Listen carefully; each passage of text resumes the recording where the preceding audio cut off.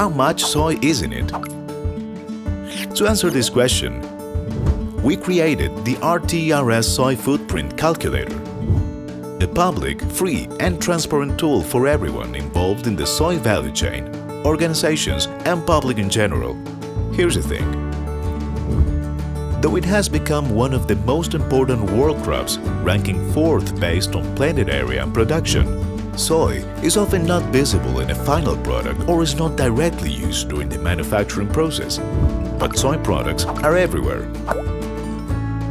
The RTRS Soy Footprint Calculator enables users to find out their soy footprint in a rigorous and practical way, whether related to soy products, animal feed, or food.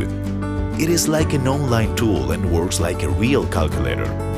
Select the type of product, enter the volumes in the appropriate unit, and get the soybean equivalent for each case.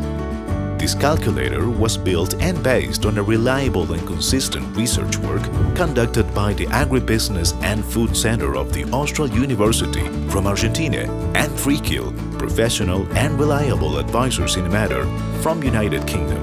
The RTRS soy conversion factor system specifies how many units of soybean equivalent were used in the production of certain products.